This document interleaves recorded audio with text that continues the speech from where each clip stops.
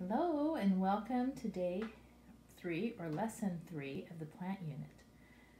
Now I want you to know, even if I haven't said your names for a while, I still am thinking about all of you and I miss you and I like hearing about what you're doing and seeing some pictures. So I'm glad that you're still doing stuff with us. These are some of the funnest activities and I miss having you here with me. So today we are going to learn about different ways that seeds travel. Now, do you remember this poster that I showed you the very first day of all of these different seeds? And most of these seeds are planted in gardens by people. They buy the seeds at the store and then they plant them. But there are some other ways that seeds move from place to place. And the reason why it's important for seeds to move from place to place, because sometimes the place where they are is not a very good place for seeds to grow. Maybe there's not very much water, or there's not very much sun, or the soil's not very good. And another reason is because if all of the seeds fell, boom, just down on the ground from the tree or from the plant where they are, in the fruit or the flower, remember that, then there would be too many. There wouldn't be enough nutrients in the soil for all the seeds, and they would be fighting for the water, and there would be too many plants, so they would need to spread out in order to be more strong and just have more resources available to them to grow. So I'm going to show you some pictures of some different seeds, and I want you to think about, I know you can't tell me, I want you to think about some ways that these seeds might travel from place to place. Now I talked about this one the other day when I was talking about it. This is a dandelion seed. And remember, they start out as yellow flowers, then they grow up taller and they get these seeds on them that have this fluffy part. See this? Each of these fluffy parts is a seed. The seed's right in the middle of that. This seed is found in the flower of the plant. And here's another one. This is the seeds from a maple tree. Both of these seeds travel the same way. So here is the little maple seed. Do you see that? And then it has this great big part that comes out that doesn't really help the seed at all to grow, but it does help it to travel. So looking at those two types of seeds, I want you to think about the best way that they could move around. Can you think about that? All right, so they move around using the wind. So this one has wings, and if you've ever taken a maple seed and dropped it, it goes whoo, whoo, whoo, whoo, whoo, just like a helicopter. And if a breeze comes up, then it can take that seed to a different place and it can grow another maple tree further away from the first one, where it can get more sunlight and more water. So that's why those seeds like to travel.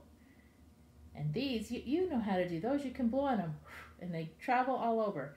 And your mom and dad might not be very happy about that because these are considered weeds, but they're super fun for kids. And I think that all of you have seen one growing in your yard at some time. So the one thing to know about seeds that travel by air is there's always a whole bunch of them. You notice how many? There's so many seeds just on that one plant. Same thing here. Look at that big bunch. A maple tree produces so many seeds. And the reason why is because the wind's a little bit unreliable. And as it takes the seeds, it might drop them anywhere. It might drop them in a place where it's not good to grow, or they might drop them in a place where there's no water. Or it might even drop them in a place where there's no sun. So they make a lot so that at least one or two will drop in a good place to grow. So that's one way that seeds travel, is by air or wind. Now I want you to look at these next two. This one is a coconut seed. And you can see that it's in something, right? That's a big hint as to the way it travels. That's a coconut. That's the kind of seed that grows a coconut palm.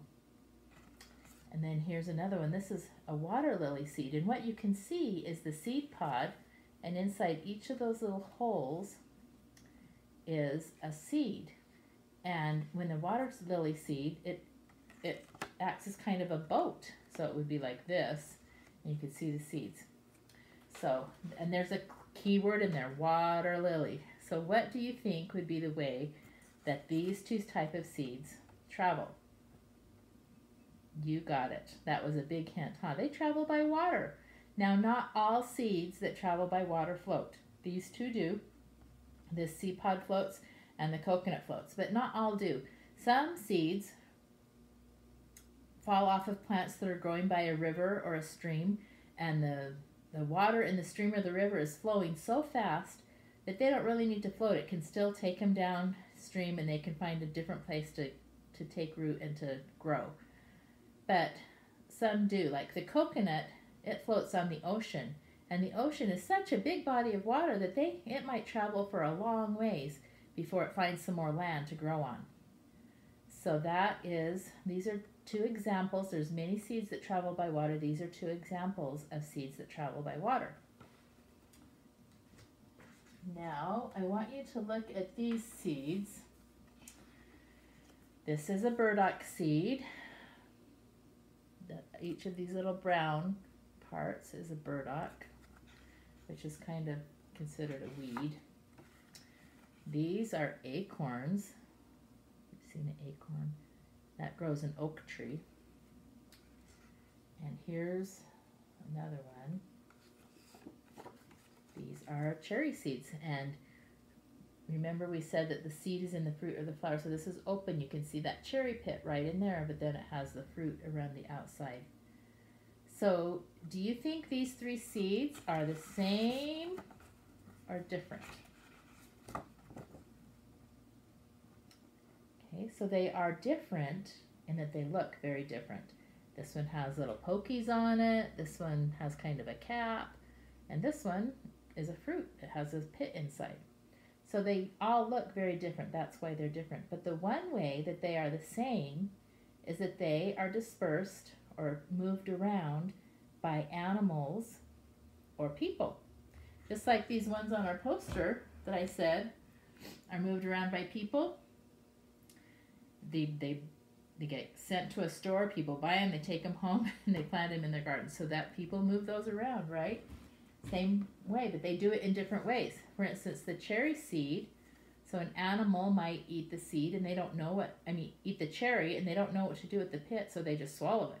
Now when we eat cherries, we spit them out, right? But the animals, the birds, or maybe a squirrel, or even a raccoon or some other animal that likes fruit might swallow it. And then when it comes out the other end, when they go to the bathroom, they're probably a long ways away from where they ate it. So it's traveled around inside of them until it comes out. Now these, you know what these are. These are like little Velcro strips, right? They're little hooks. I don't know if you can see. But they're what we call stickers. And why do we call them stickers? Because they stick to us. If you go walking down through the weeds, then you might come back and you have stickers all over your arms or your shoes. And then you take them off someplace else and whoa, they've got to move to a different place to grow. So that's why we have to be careful when we take stickers off. Many times they are the seeds to weeds and we don't really want them to grow. So if we just drop them on the driveway or some on the lawn somewhere, they're going, yay, someone moved us to a new place to grow. So try to put these off in the garbage. But if you don't, then they have used you to move to a new place to grow. And they can also stick to the fur of animals like raccoons or skunks or any kind of animal that has fur on it. They will stick to them, and then the animal might bite it off later, it falls off, and then it's found a new place to grow. So it travels by riding on the outside of people or animals. And this last one, you remember about squirrels, what they do in the fall is they dig holes in the dirt, or else they might put acorns or seeds in a tree. And sometimes they either die because another animal eats them, or they just forget where they buried their acorns. So when those acorns or the other seeds don't get found and eaten by the squirrel, what happens to them? They grow.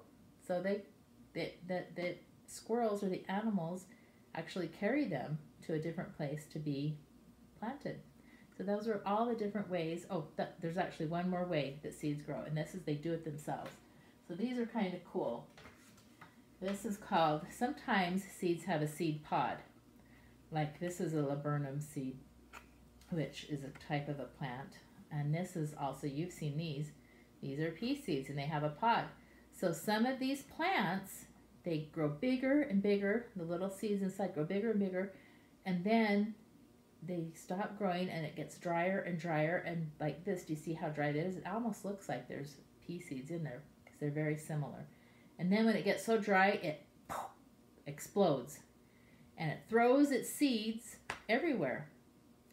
So it's actually called self-dispersal, or these seeds use themselves to travel, and they are able to get around because they explode. The seed pods explode. That's kind of cool, huh? All right, so I wanted to show you how my seeds are growing. Still no progress on the flower seeds, but I have faith they're going to grow, I hope. But look at this bean seed. Look at how he's poking out of the dirt. He's doing pretty good, huh? I can't wait to see him. And I did one other thing so that we can see how they get roots. And I put a couple of our bean seeds. I don't know if you can see that. Maybe if I put it in the... Should have got a different colored paper towel. So those are a couple of our bean seeds, and I just put them in there with a wet paper towel, and they will start sending out sprouts too. I just did this yesterday, so they haven't had time yet. But sometimes you can see how seeds grow this way because they don't really need soil to germinate. The soil is to give them nutrients later on and kind of give them a place to grow. But we're just going to let these sprout, and then we can look at the roots and the stems later on when they've grown. So I just wanted to show you that I did that and what it looks like before they start to grow. And, and I was also going to, it's time for me to water my seeds, so I'm just going to show you. I keep talking about only do it a little bit, not too much, so I'm just going to do a teeny bit of water, boop, just that much. Don't do more, then it's going to be nice and wet, and it'll be good enough. And I'm going to do this bean seed, just give it a little bit of water, little bit, because too much will flood it, too little won't be, well, then it'll dry out. So just a little bit. See how that went? Just a little bit. It'll stay nice and damp. The dirt in there is called peat moss, and it does a really good job of holding in the moisture, so you don't need a whole bunch. All right, let's see. Did I do? So the last thing I wanted to tell you is right after this video, then I have a link to a video on YouTube about the way that seeds travel. So if you want to learn more about that and see some different pictures, this is kind of a fun video. So after this one is over, then you can click on the next one and watch that video about how seeds travel.